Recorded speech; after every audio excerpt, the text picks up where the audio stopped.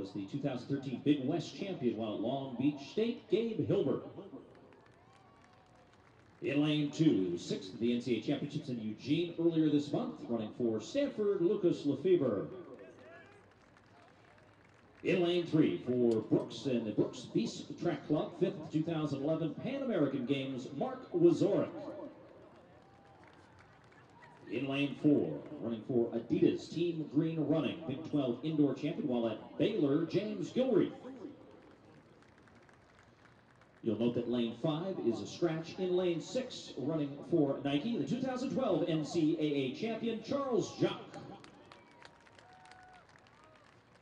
In lane 7, representing Saucony, our defending champion. He was 4th at the London Olympic Games, 6th last year in Moscow at the World Championships, as the second fastest time in the world this year, fastest time in American, 1:43.88, Dwayne Sullivan. And in lane 8, he ran collegiately at Oregon, Travis Thompson. Heat 2, men's 800.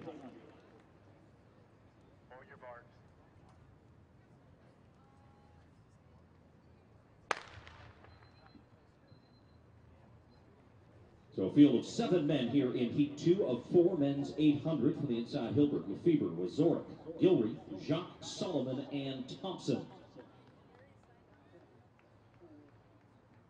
And Dwayne Sullivan will lead them to the inside rail here for the first 200 meters of Heat 2 of the men's 800.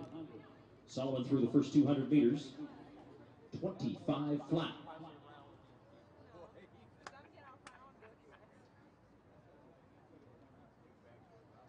Sullivan, Gilreath, and Jacques.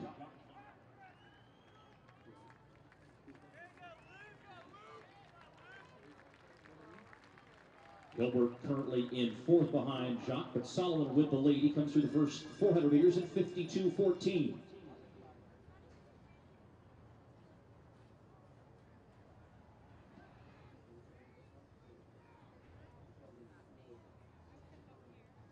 On to the backstretch for the final time. Sullivan, Gilreath, and Jacques. Mark Wazorek now in the yellow of the Brooks Beast has moved into 4th.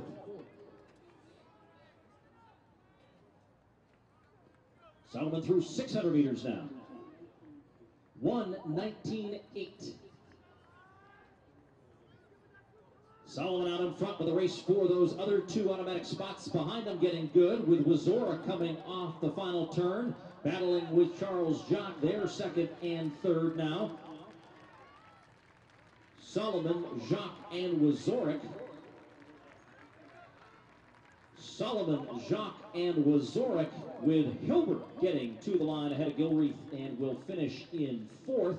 1:47.19 for Sullivan, Jacques 1:47.41, and Wazorek automatics moving on to the semis in 1:47.62.